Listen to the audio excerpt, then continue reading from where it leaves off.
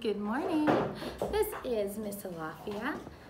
I am your art teacher. Some of you know me already. Some of you do not know me yet. So to those that do not know me, hi, I'm so excited to meet you.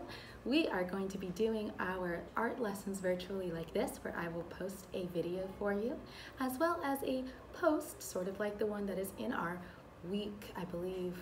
Well, you know what, I'm gonna stop labeling my channel by week and I'm just gonna label them by the unit that we're doing. That might clear up some confusion because we are all on different schedules and I want this to be as easy to understand and complete as possible. So here I am in the Love Grove Art Room, and I would love to teach you all a little bit about color and color theory. Now, some of my kids have already created your reference sheets, and for those of you who have created your reference sheets, you can skip ahead in this video to a time that I will put in the description below so that you will know what to do next. For those of you who have not yet completed our color reference sheets, I'd like to explain to you the structure of my art classes. So the very first thing that we do is we use our sketchbooks. Now, some of us have made our very own sketchbooks. I can show you what that looks like out of some scratch paper. Or you can just use paper and keep it in a folder, whatever you'd like to do. But we are going to use our notebooks for all of the different elements of art and principles of design so far. So in your sketchbook, what I would like for you to do is to first get out the three colors: red, yellow, and blue. Now you can use these colors in any way you like. I'm using these very interesting color sticks that are like crayons and colored pencils a little bit, but you can use colored pencils, you can use crayons, you can use markers, you can even use paint if you have paint at home and you would like to experiment with it. Oh, here's an announcement. Hold on just a moment. Ms. Cornish, please come to the front office. Thank you. Okay, the announcement is over. We can get back to work. So now we should have out the colors red, yellow, and blue. Now these are called the primary colors. We definitely want to use our primary colors today because we're going to be experimenting with color mixing and with putting colors together to blend up brand new colors. So with these three colors, we're going to be able to make the entire rainbow today. You can see behind me I have some examples of primary color art that we're going to be creating something like today. So let's start off with our primary colors. Now on my sheet of paper here, I'm just going to draw a circle. Let's start off with the color red. At the top of my paper here, I'm going to draw a red circle, and I am going to color it in. So I want you guys to do that as well on your piece of paper. Go ahead and color in your red circle.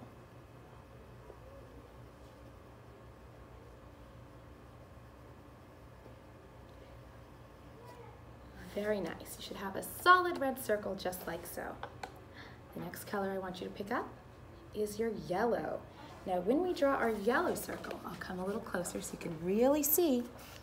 We are going to draw our yellow circle a little bit inside of our red circle, just like that.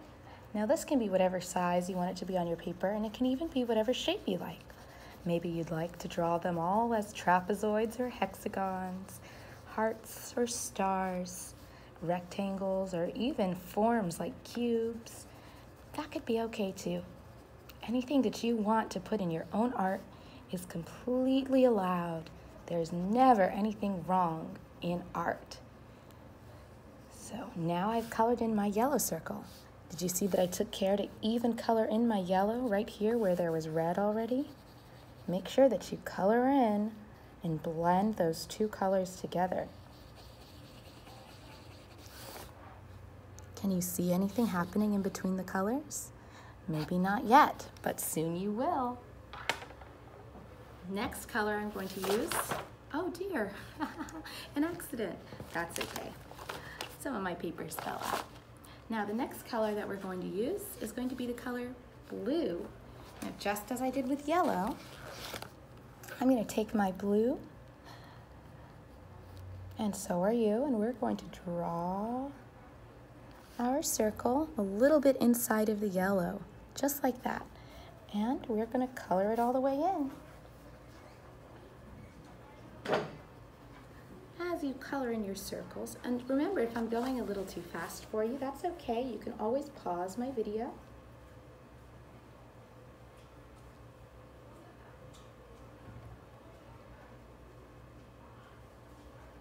Now to my sweet friends who I've already had classes with, I know the last time you heard from me was me saying that I had been reassigned and we would not have classes anymore.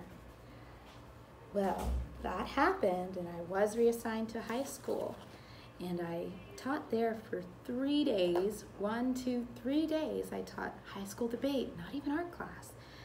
And after those 3 days, I got the email that we'd all been waiting for, saying that my new permanent assignment was back with you all and here at this new elementary school as well. So I am here for both of you, and I am so happy to be back, and I hope you guys are happy to see me again, because I'm so happy to see you. So now we should have our 3 colors colored in there just like that. Is there something happening between the blue and the yellow? That almost, to me, looks like a different color. It's kind of magical the way that that happens. So when you mix these colors together, you actually create new colors. Last but not least, I'm drawing a red circle again on the side here of the blue. I'm gonna put it a little bit inside, oops, always falling. I'm gonna put it a little bit inside of my blue. And color all of that in together. Oh, it's creating a new color again between that red and blue. How fantastic. What colors do you see? I can tell you what colors I see. I see the color red here, orange, yellow, green, blue, purple, and then red again. Now we made all those colors just by using the 3 primary colors, red, yellow, and blue. I bet you we can make even more colors together. But let's go ahead and practice underneath our red and our yellow. Let's make a new shape underneath. I'm gonna stick with circles. I drew 1, 2, 3 red circles here. Now beneath our red and our blue, I'm gonna draw another 3 circles. 1, 2, 3. Now I will pick up my yellow, and underneath my yellow and my blue here, I'm going to draw 1, 2, 3 yellow circles. And we're going to practice mixing up those colors that are in between inside of our circles. I'll come much closer so you can see what I'm doing. And my things are falling again. But that's okay. So here we go. Now I am going to use the blue color here where there's red and blue. I'm going to go over my red with my blue color in order to create 3 little purple circles. 1, 2, 3. Now here where there's blue and yellow, I'm going to go over my yellow with blue to create 3 green circles. 1,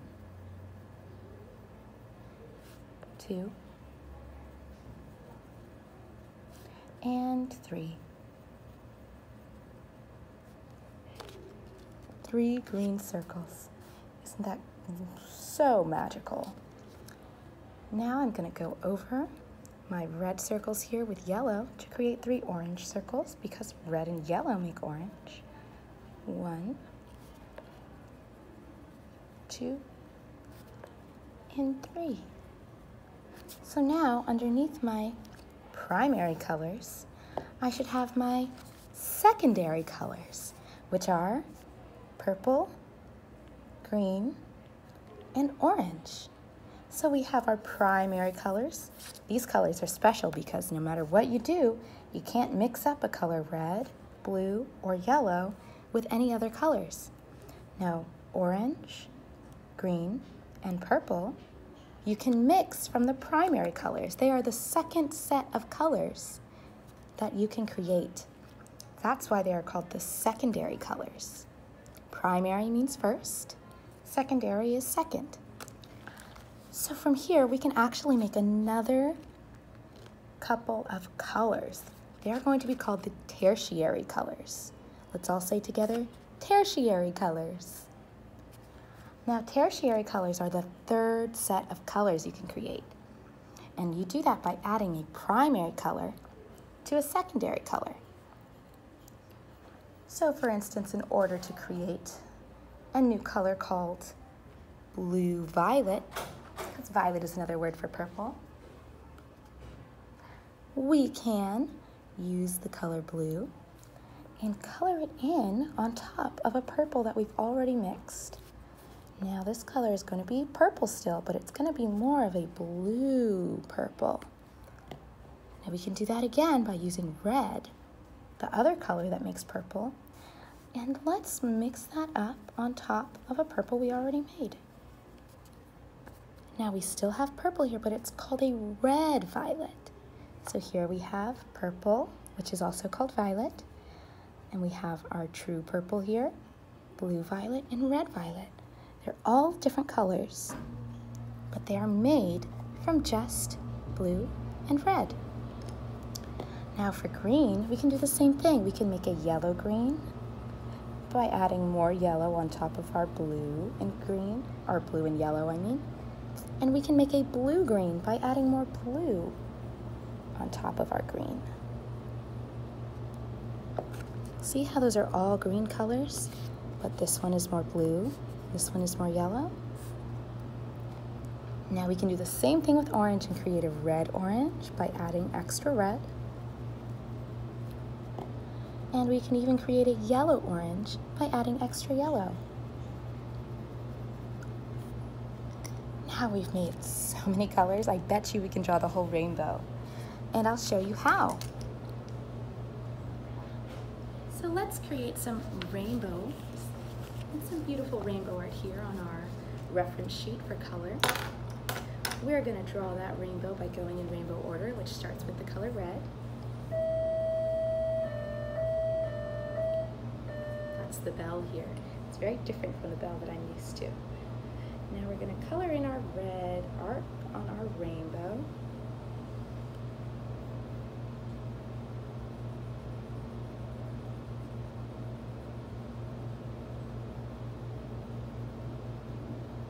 There we go.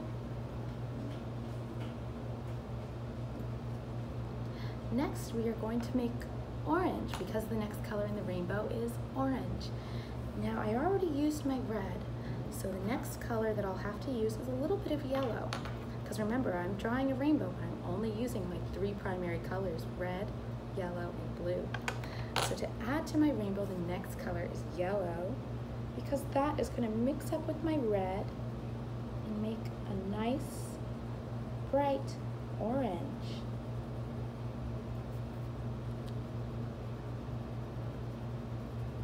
I would love to see the rainbows you all create by mixing your colors. Now the next color in the rainbow is the color yellow. So let's go ahead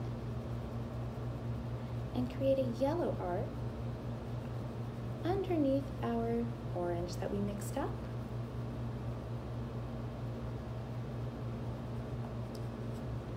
Fantastic.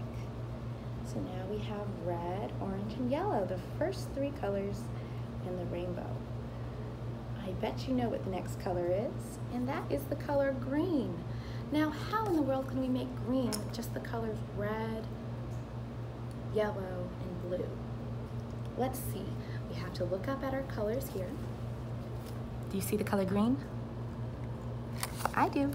It looks like green is made from yellow and blue. Now we already have yellow here, so let's go ahead and add in our blue to the yellow here to make a nice green color in our rainbow.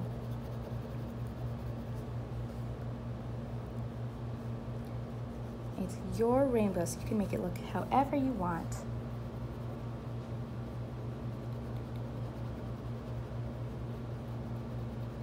And even if it's not perfect, that's okay, because this is just for practice, and there's no way to be perfect the first time we do something, right? You always have to learn how to do it first, and then as you practice it more and more and more, that's when it starts to get to a way that you might like more. But it's important to give it a try. The next color in our rainbow is blue. Well, we were just using blue, so let's just go ahead and continue our blue and use it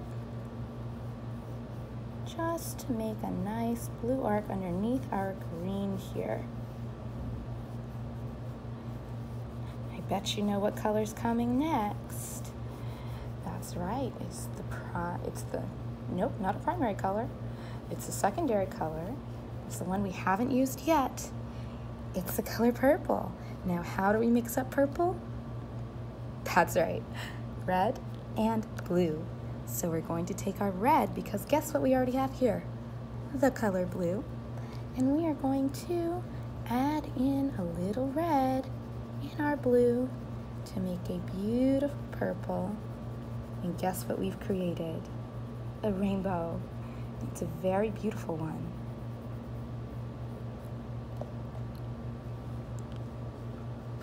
I'm going to draw some clouds underneath, just because that's what I like to do, but you don't have to. And I'm going to shade in some little bits of my clouds here,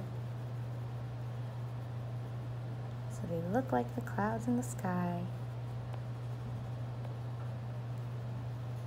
that are nice and fluffy with lots of value and dimension. And there's my rainbow and my fantastic color theory chart. Now, my friends, what I would like for you to do is to make this and show it to me in a Flipgrid video. You could show it to me by taking a picture with your phone. Pretend this is my phone. Boom. You could take a picture with your phone and you can send it to me on Class Dojo if you're at my first elementary school, or you can email it to me. And that way I will be able to see your gorgeous artwork. Now, when you've done this, you can just click submit. What is it called? It is an assignment. So you can click submit assignment, and then I will be able to know that you turned this in, and I can go looking for your email or your message. There's that bell again. And I will see it, and I will be so happy. Now, if you've already done your color reference sheet, what I would like for you to do is to create a wonderful picture with all kinds of colors in it that you make from using just the colors red, yellow, and blue. The way that I made this one, and I can show you here, is I just took my colors and I decided to start mixing them and matching them and using them differently in different places and seeing what would happen. So here I have some red, and I'm going to use some yellow. So now I have a section of that red that's orange, and this red over here becomes a little orange. Now I can add some blue, and I'm just adding them wherever I want. And I'm going side to side, and I'm making these thick curved lines throughout my paper. Now, one student yesterday told me it looked like a color tornado. I thought that was a really fun title, so I'd like to call it that. And what I would like to see is you create your very own colored tornadoes by mixing and blending all of the colors together and having a lot of fun. Now, you can keep going until there's no white left on your paper, or until most of the paper is filled up, like how mine is. Oopsies. Once all of the paper is filled up, then you can send me a picture, or you can show me on Flipgrid, and I would be so happy to see it. So my friends, let's have a lot of fun with our primary color artwork, and I can't wait to see what you create. I'm so happy to see you all again, and remember that you are fantastic artists. Every choice that you make is just the right choice for your art. So trust yourselves and